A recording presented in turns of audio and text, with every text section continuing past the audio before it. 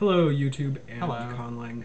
This is my partner Alex, and we are making a gripping language together, which means it's a conlang, an artlang slash englang, mediated entirely by grip, and you'll see what that is in a moment. Yes.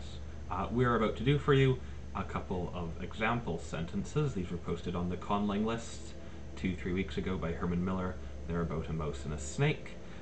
We'll link to the thread so you can see what we've translated. We'll also post an interlinear to the list, or we have. Right. Video tense is confusing. I'm going to be voicing each line simultaneously with Alex saying it in grip.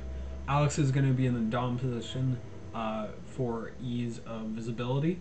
We are actually both left dominant. No, that's not right. We're different dominants because we don't match. Sorry, we're different dominants. So that means any position is sort of unnatural for one of us, but part of life. For the sake of YouTube, we can make sacrifices. And having a good relationship. So, shall we start? Let's.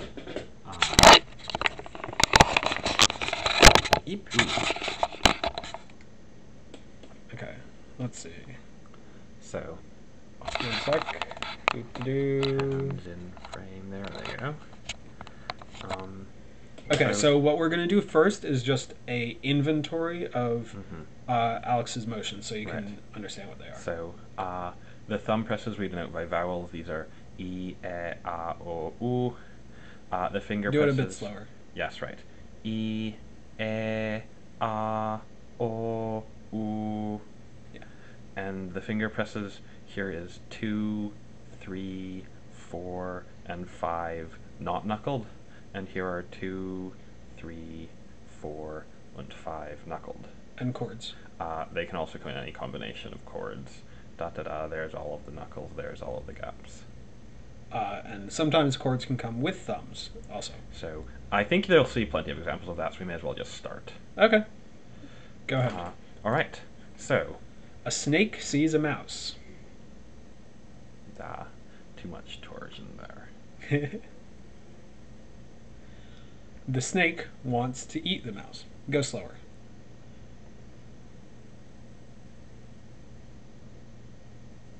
The snake strikes at the mouse, but the mouse dodges.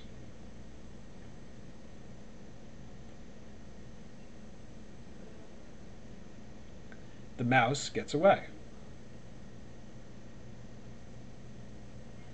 The snake goes to look for another mouse.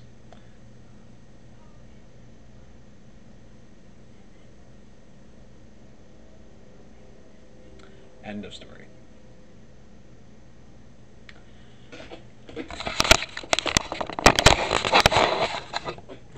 Nope. Whoa. Whoops.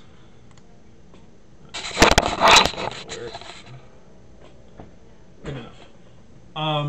So the translations that I was giving are really not quite accurate of what the actual grammar is. Right. So I strongly suggest that if you care, you look at the interlinear because that will give you a much better idea of what's going on. Also, you can also follow along with the phonemic notation for the presses, of course. Right. And of course, you can try it yourself. Although we strongly recommend doing this with a partner because it feels quite different, you can't just put your hands together and try to do it to yourself. It feels a lot different if you do. Another thing we should note is that a lot of this is in flux. Yes, this lexicon is really hot out of the oven.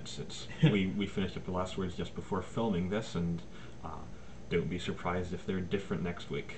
Yeah. So sorry if you're trying to make some sort of historical analysis of gripping language. Actually, if you're doing a historical analysis, that might be useful. But if you're trying to translate it sometime in the future, and you're trying to base your grammar, vocabulary, understanding of gripping language on this video, and it's past 2009, you should probably read whatever we've made since now, because this probably isn't valid anymore. Yeah. Anything else to say? I think that's it. Okay. All right. So Bye. If you Bye. have any comments, let us know.